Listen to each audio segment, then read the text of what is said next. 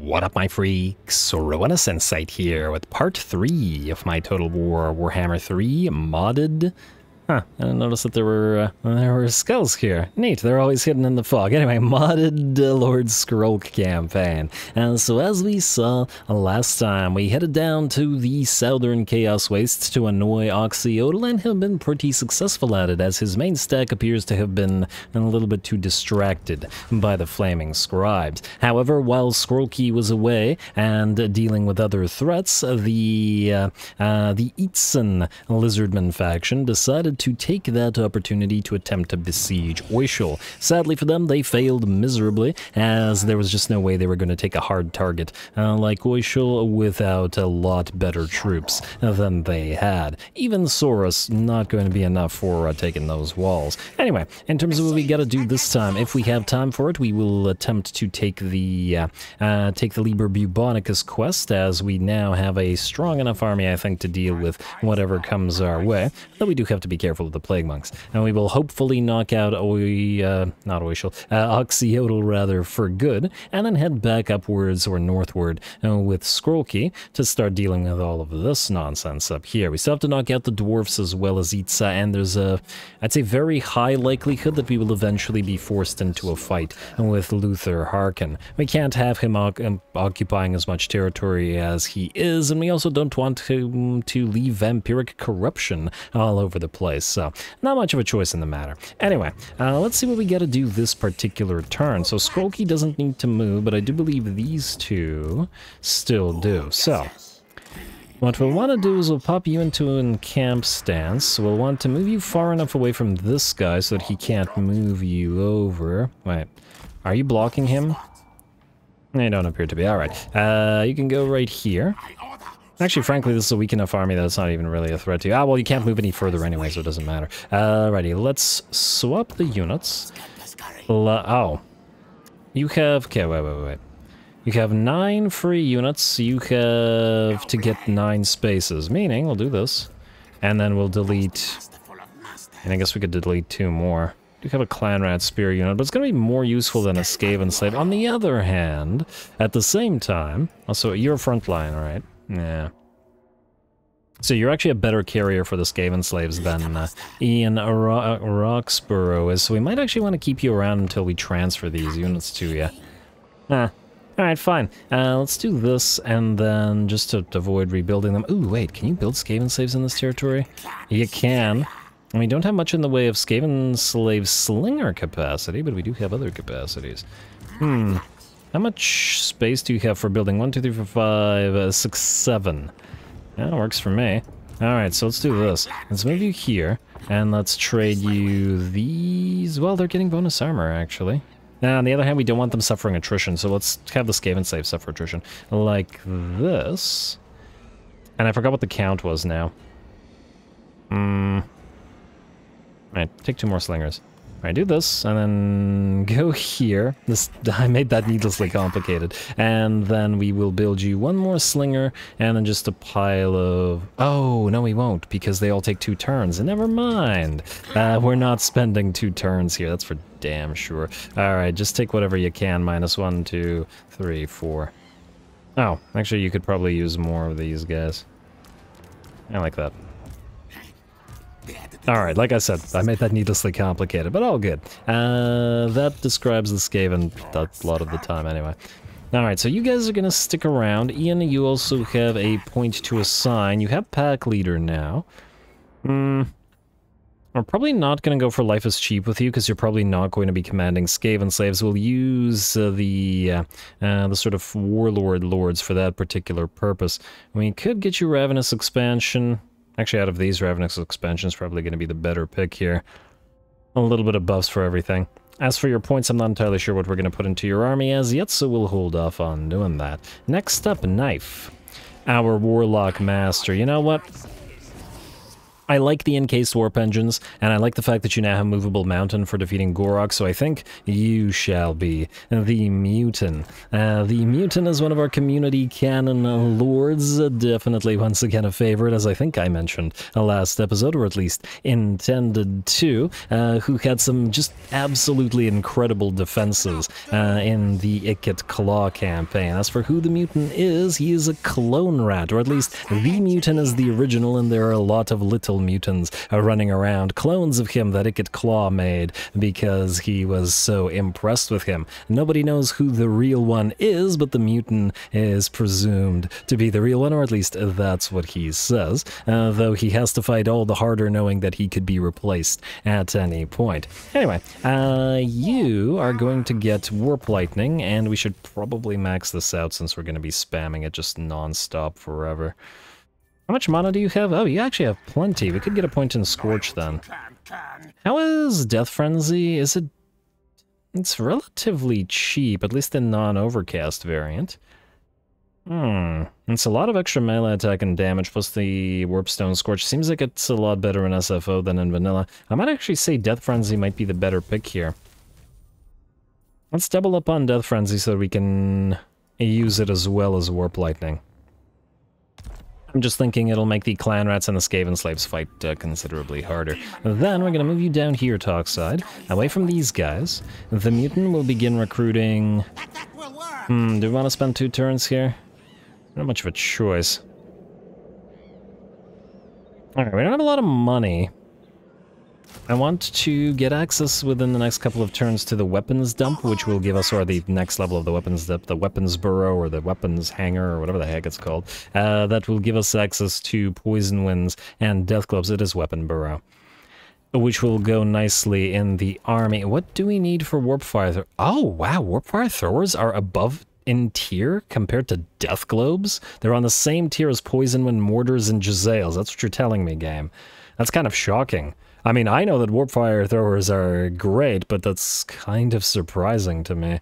I like to use them as a mainline, but anyway, we'll get them. We'll get them as soon as we can. I love my fire units. Breeding pit, and we probably don't need to upgrade the clan armory. Now, we're getting a couple of these. We could get some shielded clan rats.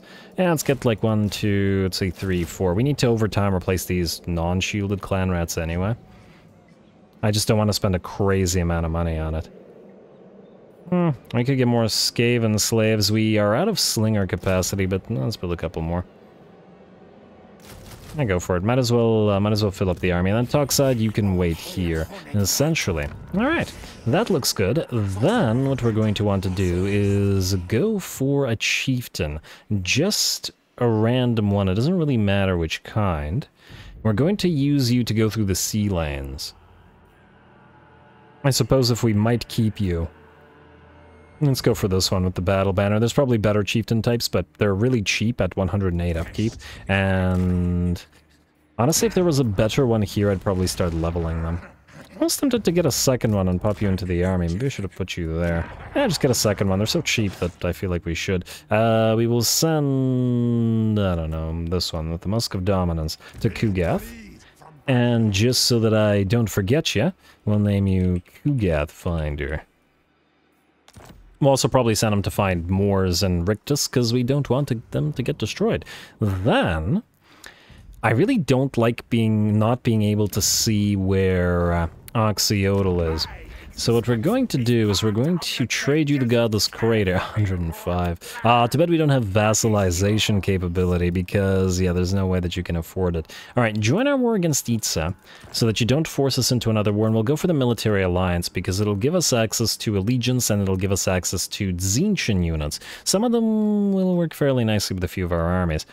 I'm thinking cockatrices in particular to debuff enemies, and if we can get them, the monstrous units would... Well, I mean, we have Hellpit Abominations. I'll think about it. Anyway, we'll do this. Yeah, we'll do this right now. The Architect. And, there's Oxyodal. Alright, I just really wanted to see where his army was so that he didn't ambush one of our armies and destroy our newly acquired Plague Claw catapults. I assume this will also give us Vision of Kairos? Let's see how he feels about us. Free Razor Standard. You know what? Let's get that Free Razor Standard and put it on Lord Skrolk and give it to those Blightscap Plague Pack units. Alright, we also have the Shroud of Drippin' Death and the Razor Standard. Skrolk already has magic attacks, so we don't have to deal with that. We could put the... No, wait, these guys already have magical damage. Who needs magical damage? You guys already have it as well. Perhaps we don't need him on it. We'll keep the Lichbone Pendant for somebody else then. That's alright.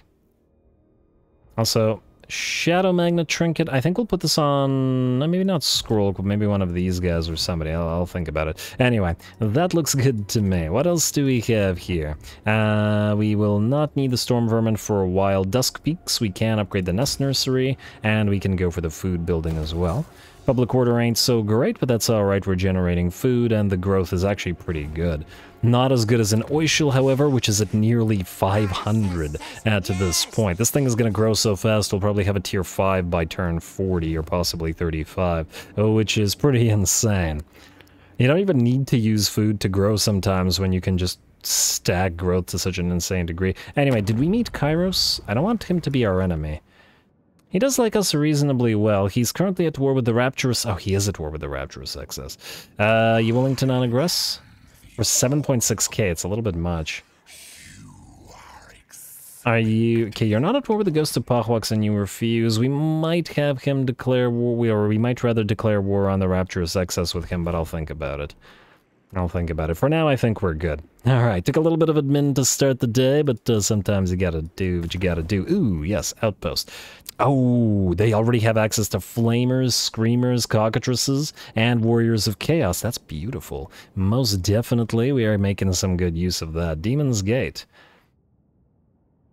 And they have Centaurs, as well as Sangors, shielded, armored, and reasonably quick as well. I love it. Alright. Tzeentch might come in handy, and hopefully hold the Southern Chaos Way so that are having to deal with it down there. Anyway, let's end the turn. And let's see if Itza bothers to try to move back in. They did still have another full stack by... Yeah, there we go. Ura has it. Hopefully he doesn't go for Subaton. Kind of making me nervous as to why he's here.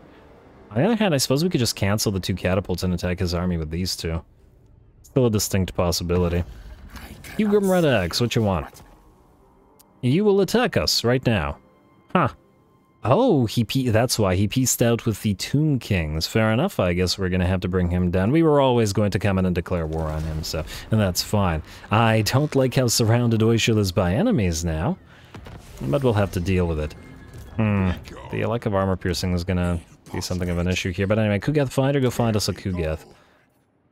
Control +1, Breeder, food generated 1, growth +10, local province, local recruitment capacity, swell. Slaneshi corruption irrelevant, our Skaven corruption is so strong it allowed corrupted anyway. You can for now hold the Breeder. You already have magic damage as well. I guess we could give you the Banner of Eternal Flame, since you're commanding our second main stack at the current time. We'll have to figure out how to deal with these guys, though it looks like you primarily have skinks in your army, which shouldn't, in theory, be that much of an issue. It does look like the dwarfs will be able to reach the Sentinels of Time, so we have to decide... Oh, we don't have the Plague Claws. Without the Plague Claws, it'll be difficult to deal with their artillery-heavy army. And they will be able to reach Sentinels of Time if we let them. So we have 2 options. Either put 1 army in the Sentinels of Time, defend both. We have nothing in these armies that will dish out enough damage to the dwarfs. Unless... Wait, scroll key. Where's that other little army? Alright, it's right there. Let's see if we can't ambush it and destroy it instantly. If the ambush works, they won't be able to run. Come on, come on, come on, come on. Ah, didn't work out. Didn't work out, but well, it doesn't always work out. Go figure. Alright, that's fine. You can stay there and chase after him and channel while you're at it. You 2 can keep following. In fact, I would like you to... No, we can't. Or can we? Nah, well, that's better not risk it. I think we can take a single turn of attrition, so you're gonna go this way. It's gotta be far enough away from this guy where he can't reach you. Go into range of this settlement just in case. And then you can follow along as well, at least for now. Alrighty, an Oxyodal has gone back to the Sinhal Monolith. Okay, so that works for us, and oh, he has a Soul Grinder. Huh, I wonder if this is his starting army. Does he start with a Soul Grinder? That's kind of interesting for a non-legendary lord. Good for you, sir. Metastorm, I want you to join one of these armies, but you don't have the movement to do so right now, so go right here for now. We'll have to figure this out. I think we have no choice but to at least attempt to destroy Ura-Ara, so... probably going to cause us a lot of casualties. We don't have artillery. But I'm willing to bet we can still probably dish out sufficient damage, so... what we're going to do is we're going to, I guess, cancel the 2 plague clauses, unfortunate as that is. Then we're going to have you lose the World's Edge armor and replace it with the 2nd Helm of Discord. One is on Slicin', one is on Talkside. Talkside's this other guy here, so yeah, let's take your Helm of Discord. The Dragon Helm is not, or Dragon whatever helm is not useful. You can have a Terrifying Mask of E, since you don't cause fear. The Corrosive Blade is good. And... Power Stone, Wand of Jet also on Talkside. I guess you can have the Wand of Jet as well. Alright, that looks good. Gotta give that Warlock augmented weapon to somebody, most likely to Metastorm if he doesn't die. Alrighty, Talkside. We're gonna go right here. Have we had a single regular Skaven stance ambush succeed yet? Not sure that we have. Well, either way. And it continues not succeeding. Anyway, our food is in a pretty good place right now, so we are free to use it up on this. Will we need 11? Probably not, but what we will need is to reduce enemy numbers sufficiently, so gotta do what you gotta do. Pyrrhic Victory, we're mostly Skaven slaves, got a little bit in the way of clan rats, however, and let's hope that's enough, because those Fire Leech Bolas are gonna do a number on us. Honestly, if the roles were reversed, I'd be confident the Fire Leech Bolas could kill off our army, but let's see.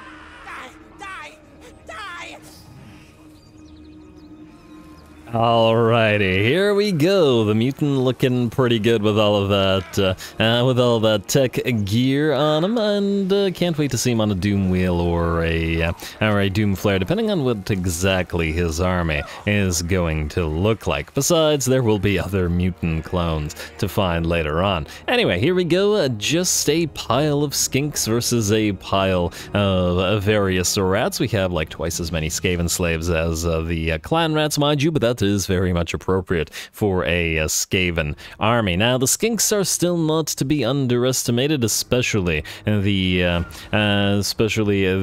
javelin cohorts. They do have a lot of skirmishers, which aren't going to be quite as threatening, but more importantly than that, those Fire Leech Bolas are going to be a major threat to the entire army, so we'll have to watch out for that. Now, we are going to reposition ourselves to get towards the enemy line, and while we do that, we did reach the engagement threshold this time around, so obviously we'll be doing the hour-long episode for this particular episode, and the engagement threshold stands 500 likes and 70 comments, and the next episode will be an hour long as well. Now, as you can see, we're starting to battle off by using all of our menaces below. The reason here is not to actually do damage, though they are doing a teensy bit of damage, but rather to force the Fire Leech Bolas to waste as much of their ammunition as possible. They do have decent ammunition, but I think this is the 3rd use of the menace below, has forced them to waste about 40% of their ammo, and we started with a fair few uses of this, so we got a fair few more available to us, and hopefully we can deplete most of the enemy's ammunition. Don't really care about the skink skirmisher ammo and stuff like that, as, well, we have way, and I mean way more Skaven slave slingers than needed to destroy a simple unit of skink skirmishers, but once again, those Fire Leech Bolas could cause absolute havoc in our army. Honestly, if it was, once again, if the roles were reversed, I'd be very happy with this number of Fire Leech Bolas against a pile of Skaven. So, anyway, keep going with those menaces below. We don't really need to see them play too much, because it's not really a proper fight, and they rout pretty much immediately upon contact with the enemy, or especially on contact with those Fire Leech bolas. Alright, come on, fire. There we go, yes. Keep wasting that ammunition on those disposable clan rats. We will, of course, leave at least a few uses of the menace below available to us for when the fight actually happens. And just like 2 or 3, just want to use up the rest to get that ammunition wasted. Looks like this Fire Leech Bowl is down to about 15% of it, and might actually run out before the battle starts. Unfortunately, this one is more or less fine. We will drop a nice Warp Lightning on the pile of skinks that are getting distracted by these units of summoned clan rats. And follow it up with a second Warp Lightning as well. Gotta start that Warp Lightning spam. It's such a big part of a Skaven campaign, whether Pestilens or not. Even if you are missing the Pestilent Birth, and even if the Pestilent Birth, or Breath rather, Birth is better, but anyway, Pestilent Breath would probably be much more effective against these little tiny skinks, since they have a fairly wide area and a numerous, 160 units. Not as many as Skaven, slaves, or clan rats, mind you, but still a fair few. Anyway, it looks like the enemy is finally at last irritated enough to move towards us. The 2 units of Fire Leech Bolas on the right flank are pretty much depleted, though this one is pretty much still okay, and we'll begin dropping those bolas, first on our heroes and then on our slingers and clan rats. The slingers, however, will focus them down. Looks like the bombs come down in the middle of one of our units of Skaven slave slingers, and rather than actually directly fire upon the slingers, it looks like the Fire Leech Bolas want to touch down upon them. This is kind of an interesting strategy, as against the Skaven slave slingers, they should be fine, even if the Fire Leech Bolas, or the Pterodon Riders rather, are super fragile. They're not so fragile they can't fight Skaven slave slingers in melee, because literally anything, including zombies, can outfight Skaven slave slingers in melee. Otherwise, it looks like the big old piles of units are, man, these hordes of units in this early game. It's absolutely fantastic. Definitely gonna have to bring some additional armies with Skaven slaves and clan rats, even in the late game, because it's just too fun seeing these absolutely massive battles and getting casualties on your own side as well. I think we're going to have a lot of fun when we inevitably start fighting Luther Harkin, because he's also going to have piles of units, and they'll be gunning the Skaven slaves and clan rats down as we choke the barrels of their guns with our dead, and similarly force them to run out of ammunition. Anyway, we got more rats where that came from, and even though the Fire Leech Bolas have joined the fray, looks like they are starting to take a little bit of damage. This one's down by about 20% of its HP, and I think the other one, I've lost sight of it now. Oh, there it is. It's at 30% HP left, which is pretty good. Balance of power is at about 80% in our favor now. Looks like some of the skink cohorts are running. Some of the clan rats, I'm sure, are doing at least a decent bit of damage, and of course our heroes are running around in the middle of all of this somewhere. They're actually trying to hunt the Pterodon Riders with Fire Leech Bolas as they touch down and continue annoying those Skaven slave slingers. Pretty good choice. It's rare to see the Pterodon Riders fight in melee, although the AI does tend to use them like this. Certainly a lot more than the player. And man, the fact that this is kind of on the other side, because in just remembering back the Croc Gar campaign, where Tic-Tac-Toe's aerial army took like 3 or 4 Skaven stacks at a time and just did not care, just completely obliterated everything that looked at them. That army was so incredibly nasty, but generally speaking, aerial armies are really nasty against the AI, as it often doesn't bring enough anti-air, especially with certain factions that don't have a lot of anti-air available to them, generally speaking. Anyway, it looks like this particular faction doesn't have enough anti-ground available to it either, whether that be just the regular Skaven or the menace below, as the bounce power continues shifting further to our side. Finally, it's time to use that ludicrously awesome or overpowered spell, but only against aerial units, Howling Warp Gale. It's also very cheap, so the poor Pterodon riders are stuck in the air and are getting hit with all of those slingers until they're brought down and destroyed to a skink. I was saving that, was hoping we could catch multiple Pterodon riders with one use of it, but alas, it never happened, so I eventually ended up using it on the one. The enemy lord had a single unit of Saurus guarding it, which have been in the middle of the fray the entire time. They're certainly not going to rout or take damage like the skink units are, or were, or did, because most of them are destroyed now.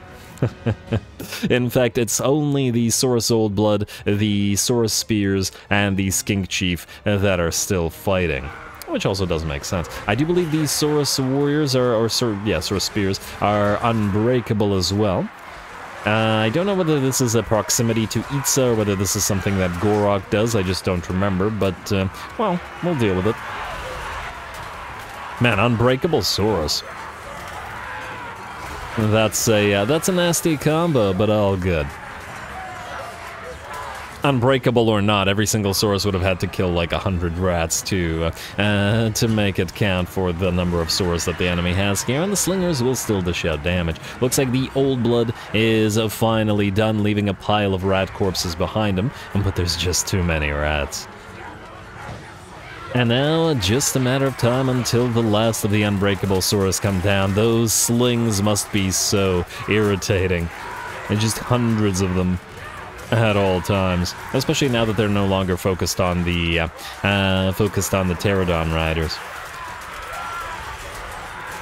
And I think that went well in the sense that we were able to achieve what we wanted with forcing two of the Pterodon riders to waste almost all of their ammunition, as otherwise the enemy would have gotten a lot, and I mean a lot more mileage out of them. I remember always getting like hundreds of thousands of damage and just ludicrous numbers of kills on those bolas in my Kroggar campaign. Anyway, looks like the last of the unbreakable Saurus is still fighting or attempting to do so, but completely surrounded by the rat hordes now, and ooh, nice leaping jump from one of the clan rats takes it down and gives the battle at last to us. Fantastic. You gotta love all the fights in the Illustrian Blood Bowl.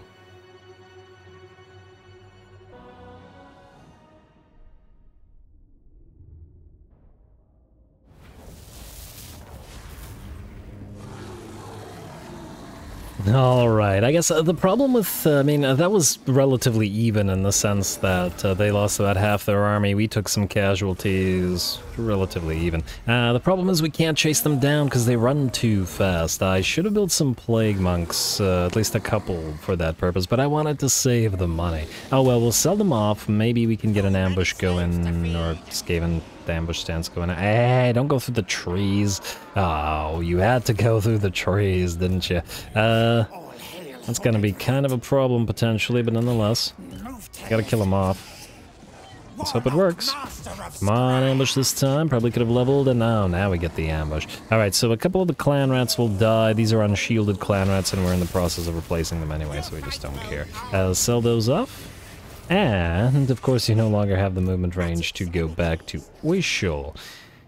Now that's a question. I suppose we could put you Toxide into Wishul. The Mutant. You should be safe on this side, so go right here. Assuming that the lizards don't attack you, this guy can't reach you because of the zone of control exerted by Wishul. Main issue would be if he goes after the Sentinel of Time, but there isn't much we can do about it if he tries. Except possibly get a mage on field just in case. Ooh, Brass Cleaver, hello. That's a decent pickup.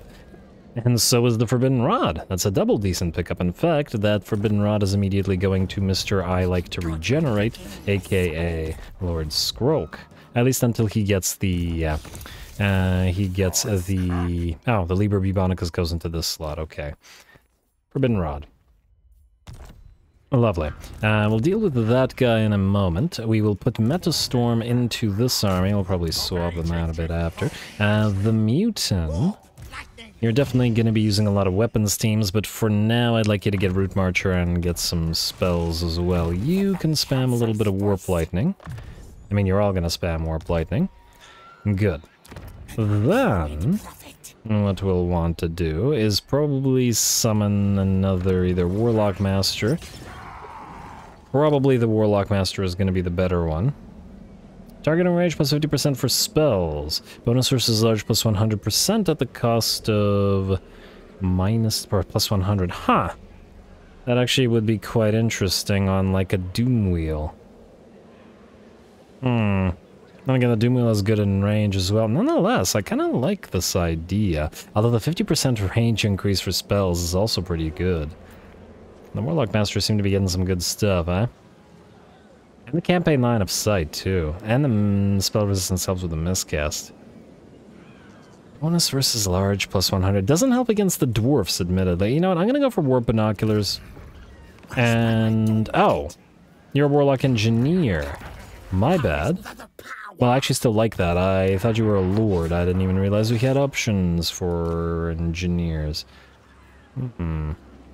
Anyway, we'll need a Lord either way. And Warlord Master, we got cooldown for spells again. Could double up on it. Hello, Scorched Fur gives us that, ooh, Unstoppable Charge for Doomflayers. I was gonna look forward to a Doomflayer army. I can't say no to that. Let's go Ominous Rumblings. We can get some use out of you. Alright, and then maybe we'll put Stunkrich into the Mutants army, at least for a bit. We'll see. Alright, this is just to potentially defend the Sentinel of Time. Master Engineer.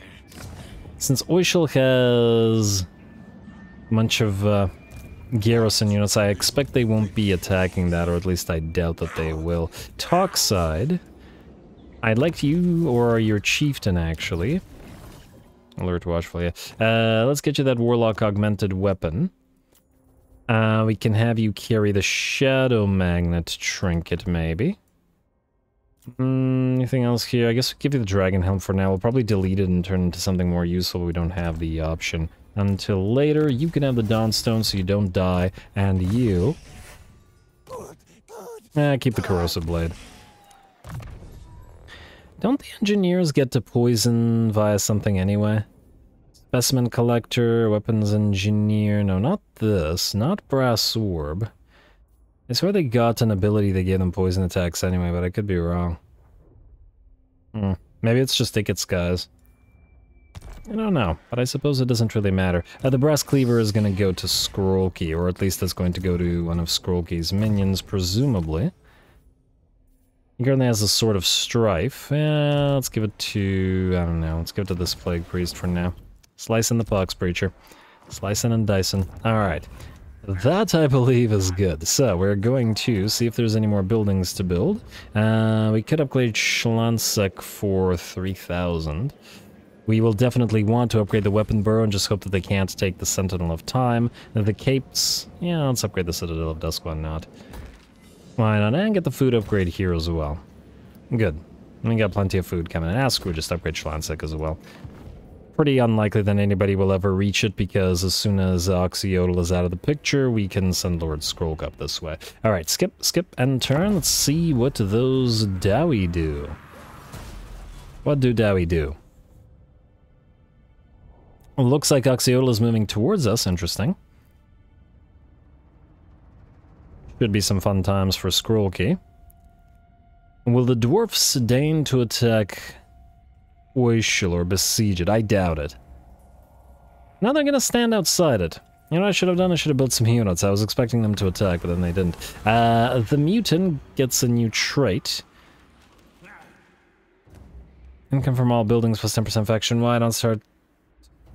You know what? I don't trust this. On the other hand, it's always sensible to stay on the good side of your betters. Flayed Tail. Characters or a leadership effect -3. I would get this if it was for a little bit of a better weapon. It's only 6 turns, right? I'm gonna risk it. I don't want the leadership reductions. I'm just gonna hope it doesn't screw us. Let them fight over it. Also, let's give this a read. Let them read over it. During a feast, as enemies are consumed, the paunches of their peers are measured with envious eyes. One of your warlords boasts, rather too loudly, of the scavenge hall he has discovered, within which sits a relic of great value. Yeah, not really a relic of great value, so let them fight over it. Alright, now you need to be destroyed, and hopefully we can do that. Stun Critch, go into this army for now. What are we looking at here? I was hoping Skrolk could reach this, but alas, he cannot. I guess we're going to go into an camp stance right here, just to heal up. And then you...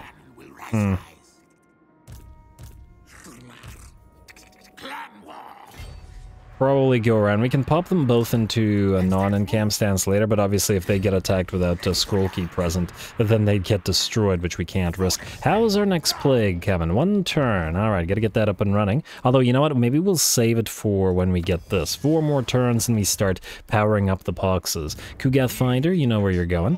Right here, right?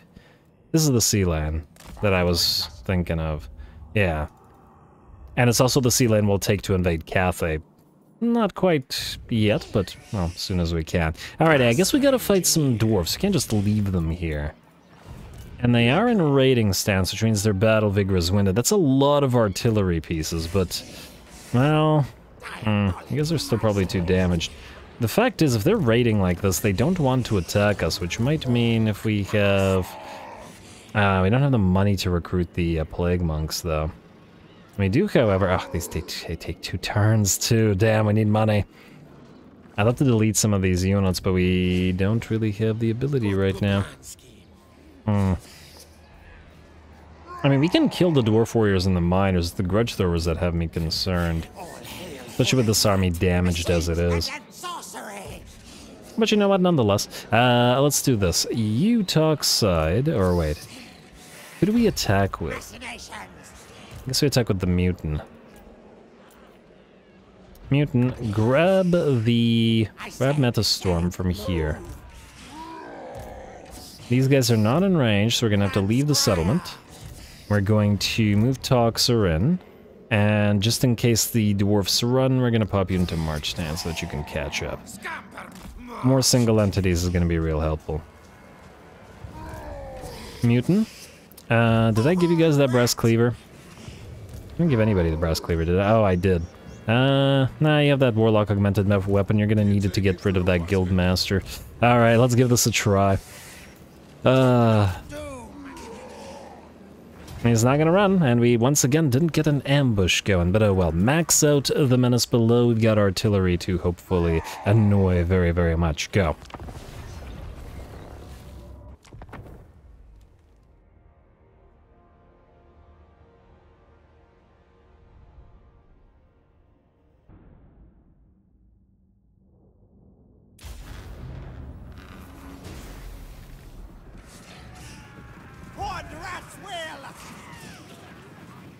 Alrighty, Horned Rat's Will indeed. Here we go. It would not be a Skaven campaign, or at least not an appropriate Skaven campaign, without getting a little fighting against the Dawi, especially in the early game. I'm certain we'll see more of them as we confederate the other great clans over the course of the campaign, but a little bit of a preview for when we inevitably eventually invade 8 Peaks and Karazakarak. Now, since it worked so well against the Lizardmen and their Fire Leech Bolas, we're going to do the same thing with the Menace Below spam on the enemy artillery pieces. Looks like the unit of Clan Rats got very heavily damaged, well, at least heavily damaged, by some of the miners with blasting charges, satchel charges. It unfortunately did not do enough damage to prevent them from seeing off at least one of the 4 artillery pieces' crews. They are dwarfen crews, so they're still going to be, well, maybe not okay in fighting, not to the degree of a goblin hero perhaps, but certainly they'll fight a little bit. Not enough, however. Looks like one of the artillery pieces is out and 3 to go. Not to worry, though. I'm willing to bet we have a lot more menaces below available to us than the enemy has artillery pieces. And if it wants to chuck a few satchel charges at us and potentially hit a few of its own units, well, it's welcome to do that as well. Anyway, menace below number 2. This time going for the bolt throwers. Admittedly, the bolt throwers aren't going to be a huge threat to us, as we noted in the Imra campaign. The dwarven engineers are not capable of making a good bolt thrower compared to the elven engineers, which is also funny. But anyway, they should still be knocked out. And besides, they could potentially target our lords and heroes in this particular round. Looks like the bolt throwers are nearly out, and then there will be 2. One more bolt thrower and one more grudge thrower as well. And this is probably the time for the AI to have set up a nice boxy formation to protect those artillery pieces, but alas, the AI isn't gonna do it. I'd say that you could, in theory, program the AI, or the Dwarfen AI specifically, to do the whole Dwarfen box thing, but the thing is, it's not gonna work well against a player who has access to spells and would just obliterate said box with spells, or otherwise with artillery. And the Skaven have pretty solid artillery of their own, after all. Although, funnily enough, in Lustria in particular, Skaven artillery isn't as good as it is in a lot of the other sort of places in the world, mostly because Lustria has a tendency to have all those hills and jungles all over the place, which do interfere a lot with, in particular, the Warp Lightning cannons. Great tip about the Red-Eyed Skaven mod, incidentally. I definitely like the look. And since it's a simple graphical mod, we don't have to worry about it corrupting the campaign and forcing it to be cancelled. Though that hasn't happened in a long time, but mostly because I've been avoiding certain mods that aren't updated quite as quickly as this one. Oh my lord, that poor unit, that poor unit of clan rats. Well, that unit is done for. Though it looks like the enemy did do what, like 10% damage to one of the dwarf warrior units with it. Not so bad. And the Dwarf Warriors with Great Weapons took some damage to the Clan Rats as well. Ooh, that time you're gonna do more damage to your own units. And expend more of your ammunition. Once again, menace below, gotta love it. And that's just the nature of fighting the Skaven. Once again, we have tons and tons of rats available to us, and they're moving onto the field now, and setting up their formations, but also the enemy army will be continuously harassed and harried by the non-stop menace below summons. Anyway, here we go again. Another grudge thrower is the target. The blasting charges come in, but the ammunition comes down, and not a single unit has yet engaged with the dwarfs. And this is absolutely necessary because our army is composed of like 10 units of clan rats and 20 units of Skaven slaves, and in a straight-up melee, it's gonna be very tough to deal with dwarfen units, generally speaking. Anyway, I think, if not the last artillery piece, 1, 2, 3, yep, no, that was indeed the last artillery piece. The dwarfen crews are done. Do a little bit of annoying of the remaining enemy units like the Quarrelers, and it's time to start moving the rest of our army forward, now unthreatened by those grudge throwers. If the enemy wants to waste more quarrels and more blasting charges on what other uses of the menace below we have, they're more than welcome to it as well. I'm a little bit jealous of that minigun of the Dwarfen Guildmaster, but we'll have the Rattling guns on field before you know it. And frankly, the Skaven can make a better device anyway. Granted, it's going to be like 20 times more prone to explode, probably like 100 times more prone to explosions than the Dwarfen device, but nonetheless. Alright, looks like more blasting charges are wasted. The Guildmaster will still have plenty of ammunition and has gotten 32 kills on to his name. We are going to reposition our army not here, but here, so that we come down from the hillside rather than where the enemy has the advantage. But at last, it is time to charge forth, or surge forth. The Skaven Slave Spears will lead the charge, as they always do, so that they can die in droves, so that the Clan Rats can dish out some damage. And protect the Skaven Slave Slingers, which are a big part of our damage-dealing capabilities in the early game. Alright, Skaven Slaves. You probably won't survive the charge against the Dwarf Warriors, but if the Dwarf Warriors want, or if the Dwarven Miners rather, want to chuck a few more blasting charges at you and hit a few of the Dwarf Warriors, I'm perfectly happy to see them do that as well. There we go, great axes versus basically tattered rags and crude spears for the Skaven slaves. But they're doing what they're supposed to do.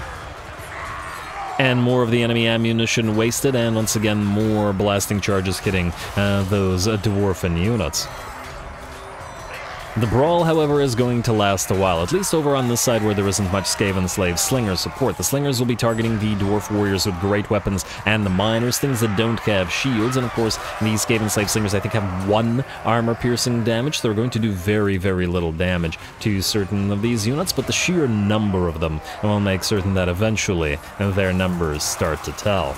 Alright, these miners are going to... well, there's about 30% of their HP. It's once again, it's going to take a while, but we can help out a little bit with the occasional warp lightning right into the middle of the enemy formation. It does look like the dwarfs are smart enough to attempt to flank us, and we don't have a lot of melee units left to protect the flank, so we do send just the one repositioned from the front line while these Skaven slaves continue to fire. Ooh, I like the shadows. The sort of green light that we've got against the units is pretty neat. And the lights of the miners, well, lights. Lanterns, that's the one. Mining lanterns? Do mining lanterns have like a special name, or are they just lanterns? But anyway, let's continue the Skaven slave slinger work.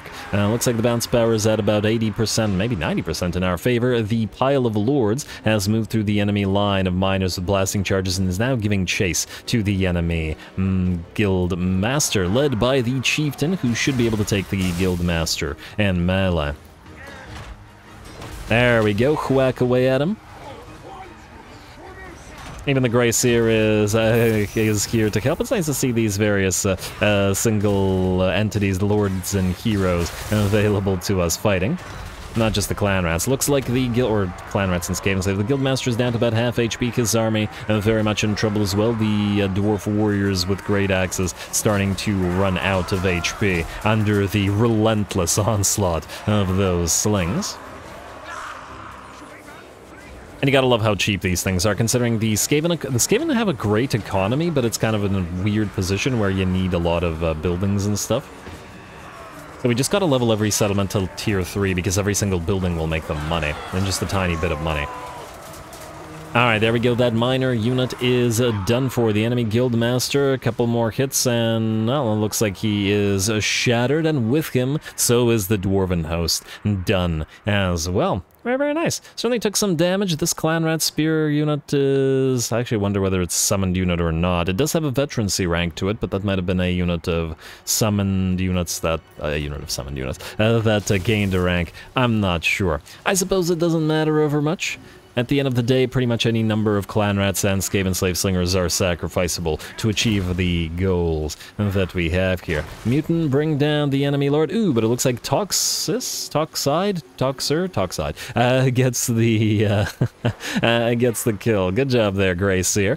You gotta prove yourself, because the plague monks don't like you very much, so if you want to stick around, you gotta do good work.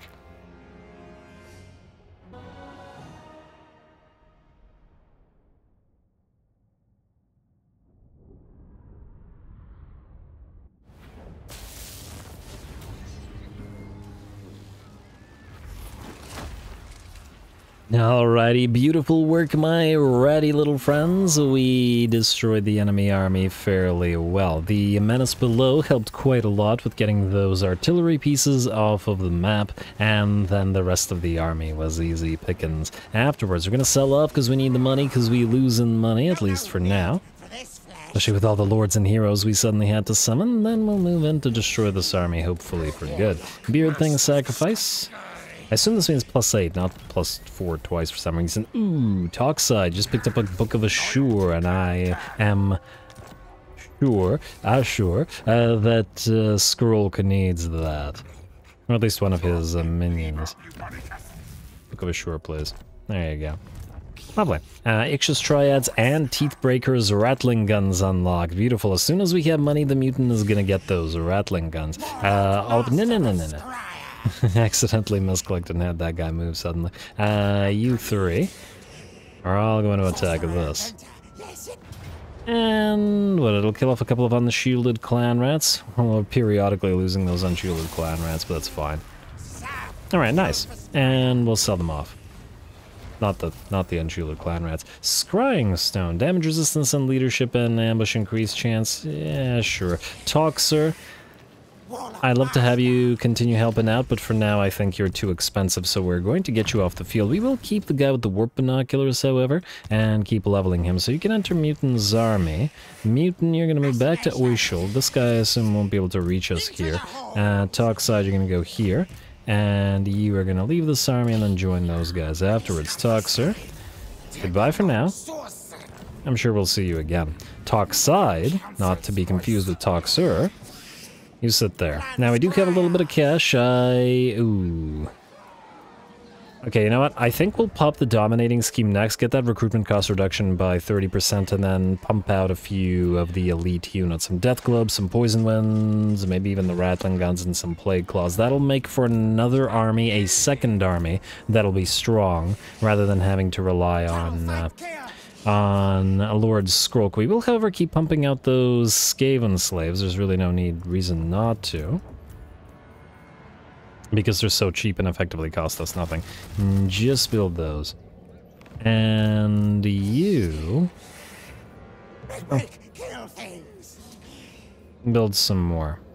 Do we have sufficient slingers? Can you ever have sufficient slingers? Build some more slingers. And then we'll do other stuff. Because those guys don't cost really anything to recruit either. Now, Lost Valley. We could... okay, no, we're not upgrading that.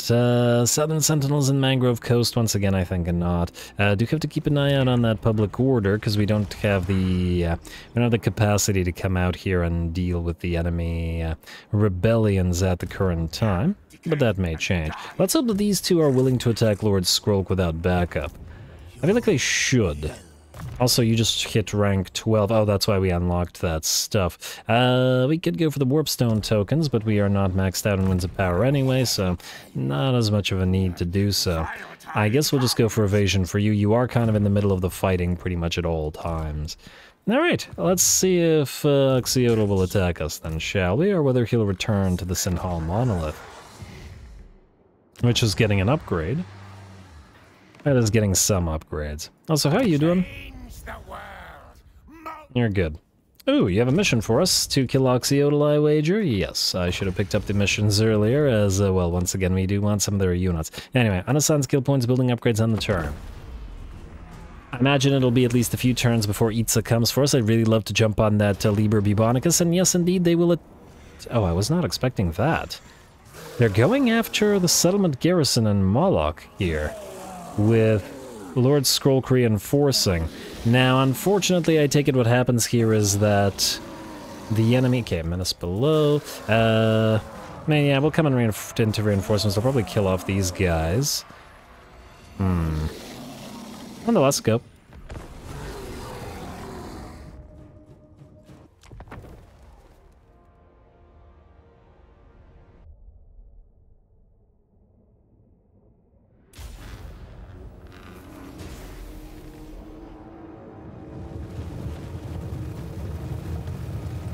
Oh, we don't get a speech from our Tzeentchian allies. That's a little bit unfortunate, but oh well, what can you do? Here we go, and ooh, we got a pretty darn cool map in the Southern Chaos Waste. Definitely love the dramatic lighting and all the sort of skull-carved mountains and all of that sort of stuff going on. We got a Chaos Gate overlooking the background as well. All very nice and cinematic, and the Chaos Gate is overlooking a ruin here.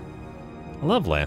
Look at all that. And we are arrayed against a pretty darn decent force belonging to Oxyodal and his 2 armies, led by the skink himself. Well, our allies are pretty limited in number here, so I don't know how long they will be able to hold, but we will do our best to help. We got 50 seconds until our reinforcements arrive on the field, and unfortunately for us, the army abilities that we have, like Menace Below, which we can see here, like Menace Below and like the Festering Pools and whatever other army abilities we have, aren't available to us until our army actually makes it on the field, so we can't help our Tzeentchian friends immediately. On the bright side, Forsaken are a pretty solid early game unit and mid game unit, and, well, according to Gulator Halfspawn, all game unit, but anyway, the skinks will probably have a tough time getting through their armor.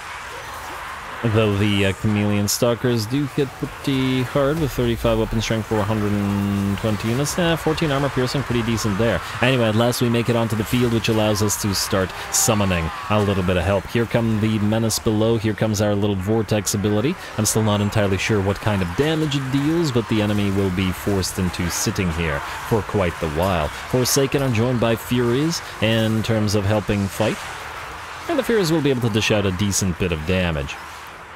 There we go, and all that Skaven stuff, by the looks of it, is helping out pretty decently, and yeah, look at that. The Vortex is looking like it is doing damage, as the units that are caught up in it are nearly destroyed, and the units that are not caught up in it are fighting quite well still. We are going to be a while making our way towards this, however, so we just gotta keep helping our friends out. Alright, lots more skinks where that came from, at least in in just the first army, and of course, Oxyodal has arrived on the field with his own proper stack, which has a couple of dinos in it as well, which we will have to be decently wary of. These guys are definitely still fighting, however, and we are trying to book it forward with Lord Skrolk and his new units, plus, look at our piles of Plague Claws that we now have available. I'm just glad that the AI doesn't have a Menace Below available to it to hit those as well. And just as they make their way onto the field. And what are you doing, cultist? Go help out. Maybe he's trying to head towards this Source Old Blood.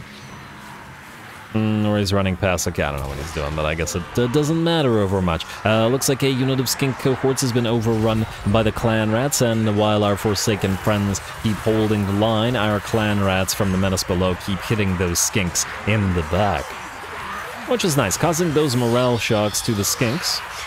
And unlike the Saurus, the skink morale is relatively mess, so we should be able to make them rout and maybe even keep our allied army alive, or at least some of them. Does look like the blue horrors are beginning to melt away. The reinforcements have come in, so a Herald of Tzeentch has arrived. And it looks like we've at last made our way into range, so we hit the pile of skink cohorts with a nice pestilent breath, and by the looks of it, dish out, well, fairly decent damage to 2 units at the same time. Lovely.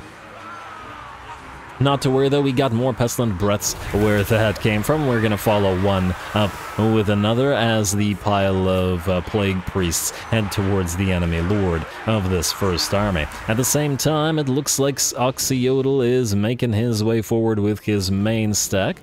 Oh, he has 3 dinos because he has a skink oracle, which is mounted on a troglodyte, so we've got, we've got that to deal with as well. Well, we'll see how that works out for the enemy. Now, we gotta keep in mind that all the chameleon skinks in the enemy army are in stock, so we can't actually see these. For example, these ones are all hidden, which is why there are no projectiles moving towards them. They do get revealed roughly here, so we will be able to hopefully retarget them. But it also looks like they're going to be able to get a fair few of their projectiles off as they run on in. Or at least they should. Huh. They didn't fire off their projectiles. Never mind. Well, sucks to be them.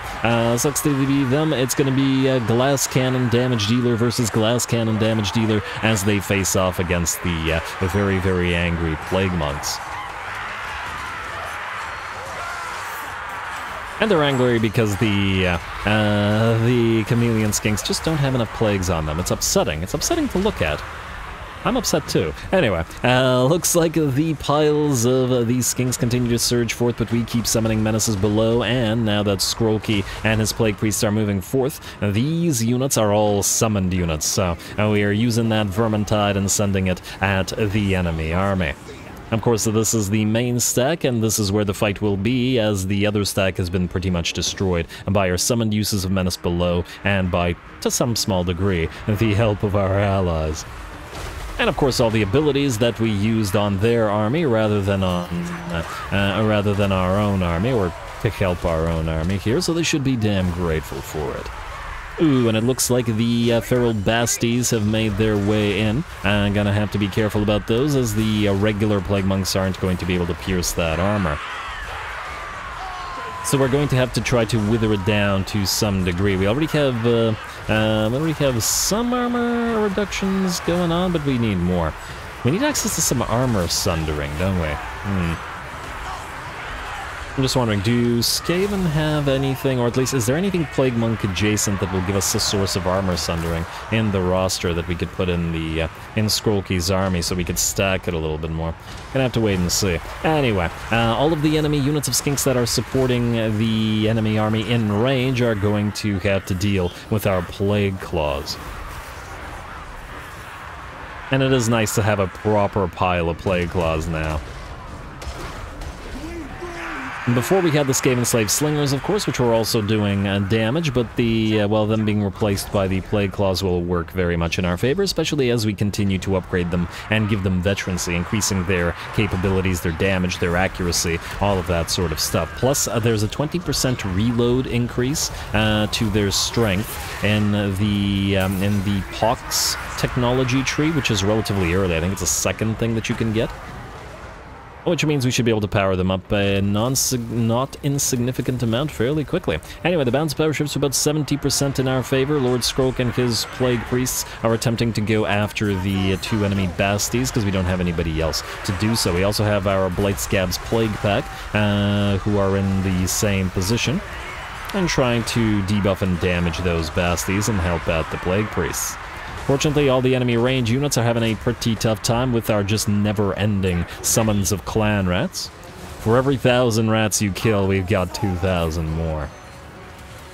And of course, interspersed among them now is the units of the Plague Monks that went to help out the Tzeentch faction, but also the units of Plague Monks that were summoned. This is a Pestilent Birth summon of Plague Monks, so now we can get additional Plague Monk summons as well, which is quite nice. Troglodyte and Skink Oracle firing away and dishing out some melee damage. You gotta love these things. They're a nice addition to the Lizard roster. They're pretty fun to play with in the Lizardman campaign as well.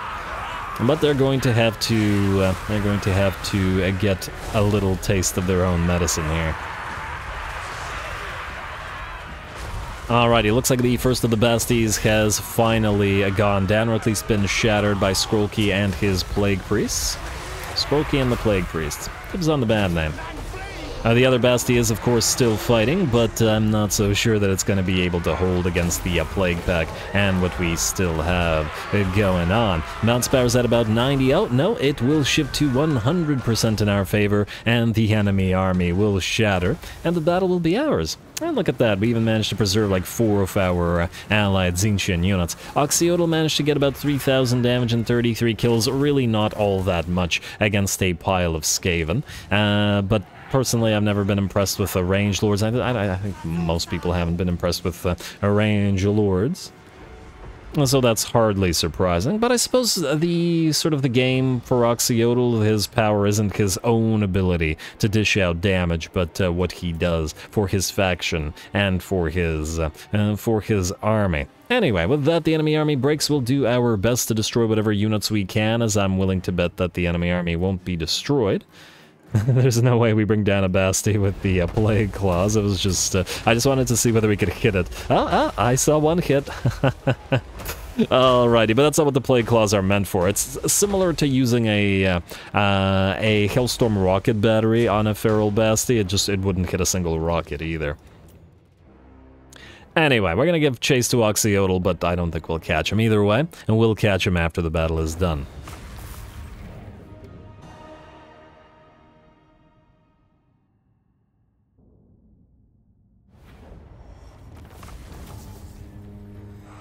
Alright, there we go. Very nice. Skrolk's army starting to function without the need for a supporting stack. Got a decent amount of cash for our trouble, which we're definitely going to need as we're going to be recruiting. So, sell those guys off, please. Oxyodal does survive, I don't believe... Ooh, free Trickster's Helm, yes please. Now, I don't believe we get Oxyodal's defeat trait, but if we can catch him this turn, we still might, depending on whether the Flaming Scribes will actually chase him down or not, and I suppose which direction he went to. You want a defensive alliance is going to be a no from me. And Huram. But why? But why? Did you just get cocky because we deleted that other little army? Okay, well, bad idea for you, good sir. Arch-Plague Lord Nurglich, supreme ruler of Clan Pestilens, has decreed that the strength of the clan must grow, my lord. Yet we cannot merely breed our way out of this. You must ignite the power within the rod of corruption. Hey, we can breed our way out of anything, how dare you. Anyway, Rod of Corruption, good. Ally mission successful, also good. And, oh, we do get the defeat trait. Lovely. Ambush success and defense chance. And Vanguard deployment for Skrolk, that's actually kind of interesting. He's not super fast, or at the very least he's not fast enough to take too much advantage of it. But I wouldn't say no to it. Post-battle loot Kidnapper, there's that Trickster's Helm. Itza has confederated Shlanwapek, which is interesting, because these two are at war. If we could just have you declare war on Itza, that would be great, and then kill them both while they're fighting each other. At least that would be ideal, but anyway, doesn't look like it's happening right now. Ian and Vermich, I was hoping they'd be able to kill off, that one of them will be able to reach Skrolk, but it looks like... Yeah, or Skrolk, Oxyola, it looks like we're too far away, which is a shame, because I would have loved for them to get the defeat trait as well, but oh well, not a big deal. Let's have Skrolk wipe them both out then.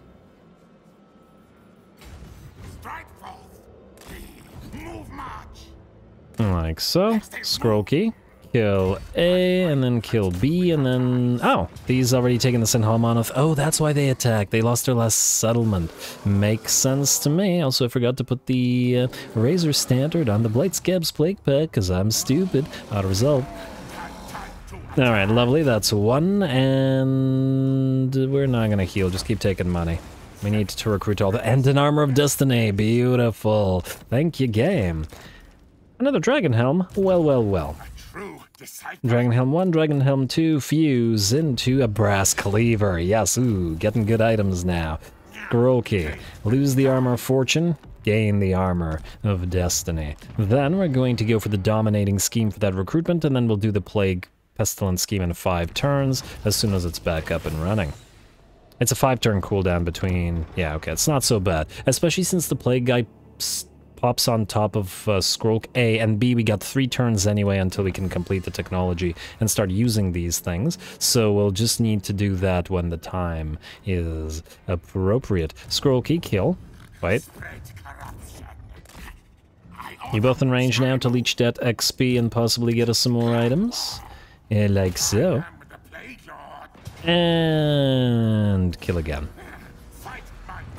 And sell off. And isn't it lovely? Enemy killed in battle, Ghosts of Pahwaks destroyed, our northern, or our southern, rather, settlements are secured. Skrolky, you're heading out to sea immediately. And beautiful, you'll heal there. Ian, you unfortunately can't go to sea in your first turn. Vermich, do we delete you or do we keep you following? Once again, I do like you as a follower army, because Ian can have his own actual stack. Vermich, because he is one of these... frontline rats can be a follower army, similar to this maniacal crazy. Yeah. Slave attendants, that's inferior to frontline rat. And we have another frontline rat in Mr. Puston here, who we can give our follower clan rats and other stuff to. Ooh, integrated weaponry. Bound spell, warp fireball, and armor piercing weapon damage. I like that too, but I still like encased warp engines a little bit better, just because I generally prefer to buff the army over buffing the lord.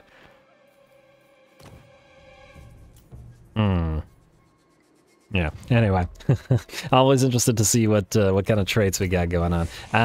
The Mutant and Co. You're gonna kill Hugrim Red Axe in a second. Though, frankly, there's not that many defenders at Thrice Cursed Peak. You might actually be able to take it after...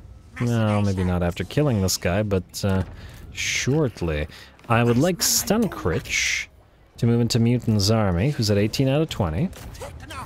And the Mutant with all of his weapons teams is after all going to need multiple Warlock Engineers. I don't remember what the optimal number is. People have done the math on this a bunch of times. I want to say it's 3. I guess it also depends on what kind of units you have in your army. Like, I think, like, if you do the math with all Jezzails, it's going to be different than with all Ratling guns. Oh, speaking of Ratling guns, Mutant. Oh, they're so expensive, but they're Ratling guns. We gotta have them. We gotta have them, guys. Go. The Teeth Breakers. I don't know why I said it so workily, but... Alright, every Marcher for you, sir. Mutant, you gotta level up as well, and we should probably level up Skrolk. We're also out of time, we're running out of it, but I want this Dwarfen problem solved. So Musk of Fear, we'll do Warp Lightning next. Chieftain, go Tail Weapon. Only real choice, and Warlock Engineer go for Standardized Firing Drill. Frankly, we don't have a lot of units that can benefit from it as yet, but since we have the Weapons Burrow, that's definitely about to change. Skrolk, you're level 13, which means, well, we could get Envoy of the Council for that Diplo with other Skaven. We gotta go for the Aura of Pestilens first. Frankly, we should probably get Voice of the Horned Rat as well, but... yeah, more armor reduction. The more we spam armor reduction, the better it will just be, generally speaking. Anyway, I believe, assuming that we don't have... okay, we do have some buildings. Chupayodel. Go for the gold mining pit. Actually, you know what I didn't check? Itza. No. I was wondering briefly if they were willing to peace out, because I would have been willing to do that while we killed off all of this. The deserters of Katep are still fighting the Sentinels of Jeti. I don't know how strong they are. They have one settlement left. They're both kind of venturing into Rakarthi territory, which is probably not so good for either one of them. Kulkan plans, back to you, Kent. Underducks. I guess we'll get the breeding pit. Eventually we'll need to replace all of these, but, you know, they make money, they make growth, they do good stuff. And 301, not worth collecting income. I mean, I just wanted to check in case it became so. Go for the Warren. And I'm gonna hope that we have enough money remaining after all this to still construct what we need to construct. You're gonna go for the Taskmaster's platform. Or to recruit what we need to recruit. You know what, leave the Knight to Forest Road, because this is... oh. Alright, let's do that. We're definitely gonna have negative income next turn, but what can you do? You gotta spend rats to make rats. And now the ambush works. I guess the question is, does the ambush actually help us in this situation? I'm not so sure that it does, maybe somewhat. It depends on how the enemy reacts to said ambush. They are in march stance either way, so they are going to get screwed just by virtue of it. Go.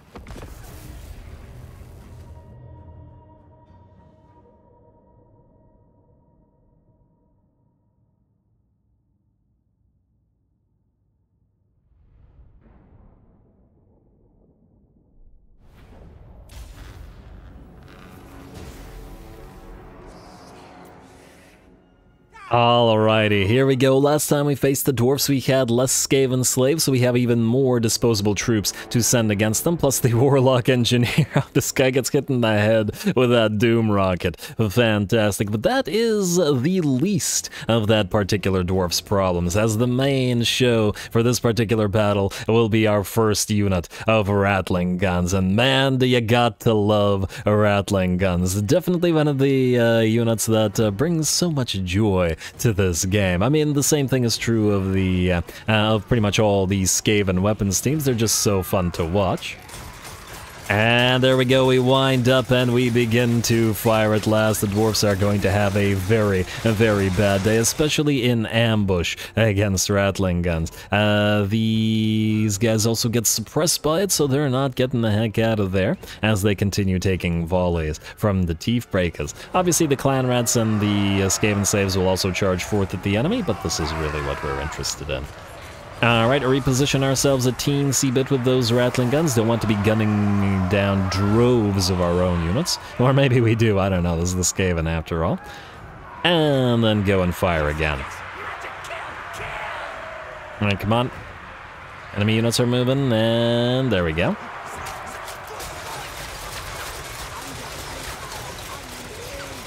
Oh yeah, I love that sound. Alrighty, looks like that unit of Thunderers, and well, frankly, it looks like it's hitting multiple units at the same time. Looks like a unit of Miners is attempting to escape, but getting absolutely ripped apart by those Ratling guns. Hardly surprising. They're down to about 20% of their HP, and another volley will probably knock them out. There we go.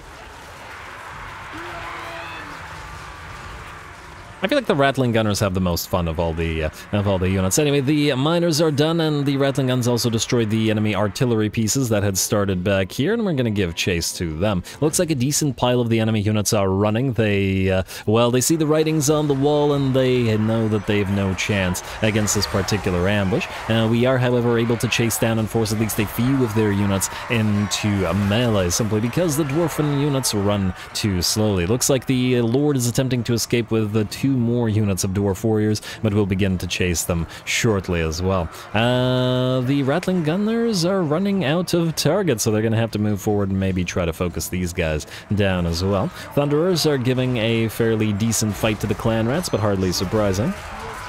And more Doom Rockets coming in from our Warlock Engineer. Slings firing down from our, firing down from that hill there. And we're waiting for those Ratling guns to reposition themselves and get back into the firing line. And yeah, it's a minor ambush, but yeah, it's all about the Ratlings.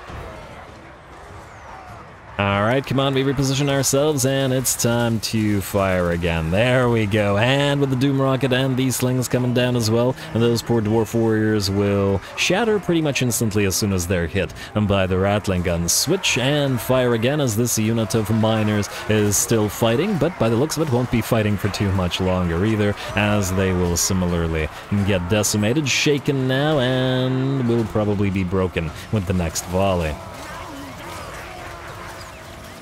There we go. Alright, and there's another unit of Miners in here, but there won't be for long. Looks like we do manage to catch the other two Dwarf units, or Dwarf Warrior units, that were attempting to escape the situation. This is a summoned use of Menace below, which we summoned in front of them to get them engaged, while other units of Rats ran up behind them and started stabbing away with those Clan Rat spears. And there we go. These two units are now trapped. The rest of the enemy column has been largely destroyed by being pinned in place for the Ratling guns and the slings, and it was just a matter of time of running the enemy down. We didn't even need our massive pile of reinforcing Skaven slaves, which are coming in led by Togside in a second. Looks like the enemy lord is still running. Oh, shame. Shame to your ancestors.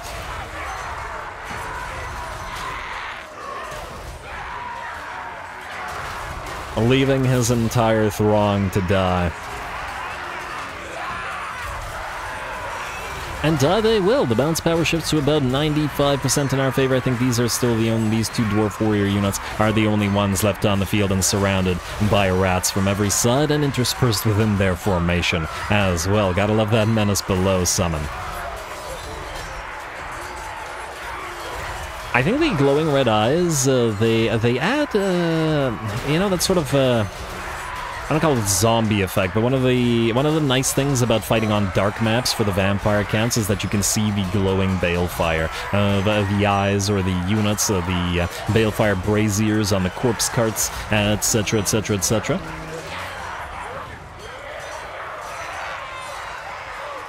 And the Skaven's red eyes make that for another sort of element to giving a nice atmosphere for the darker maps. Anyway, with that, the enemy army will shatter and the battle will be ours. The Teeth Breakers used up about 70% of their ammunition but got plenty of kills for their trouble and plenty of damage as well. Obviously, we would want to upgrade their ammunition like any Ratling gun unit with Warlock Masters, or actually Warlock Engineers and such, which will buff up their capabilities significantly. Anyway.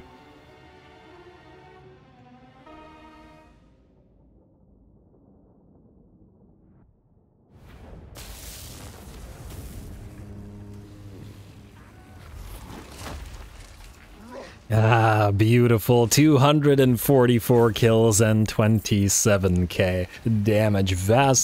Vastly, and I mean vastly outperforming everything else. Very, very nice. I'm so happy we got those Rattling guns on field, and we'll get Mutant a couple more as soon as we can. Sell those off, and that'll allow us to recruit. The enemy lord attempted to escape, but that clearly didn't work out so well. Clan Squire Saboteur, Mechanic, and the Mutant has a Doomflayer. Wow, that seems appropriate. Let's see, now. What we need to do is move to the edge of this territory, I imagine. We'll have to spend 2 turns recruiting, and what we will want to recruit is all of this stuff, all of this super, super expensive stuff, but what can you do?